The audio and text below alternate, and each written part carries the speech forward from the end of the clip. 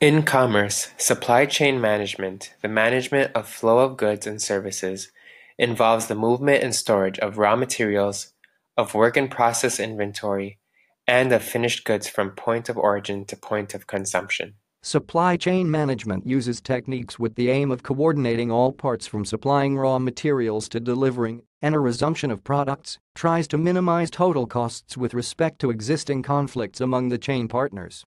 An example of these conflicts is the interrelation between the sale department desiring to have higher inventory levels to fulfill demands and the warehouse for which lower inventories are desired to reduce holding costs. These functions are increasingly being outsourced to other firms that can perform the activities better or more cost-effectively.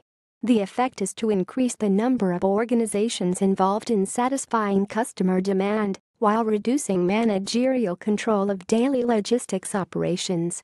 Less control and more supply chain partners lead to the creation of the concept of supply chain management. The purpose of supply chain management is to improve trust and collaboration among supply chain partners, thus improving inventory visibility and the velocity of inventory movement.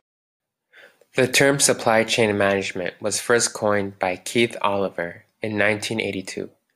The concept of supply chain in management was of great importance long before the early 20th century, especially with the creation of the assembly line.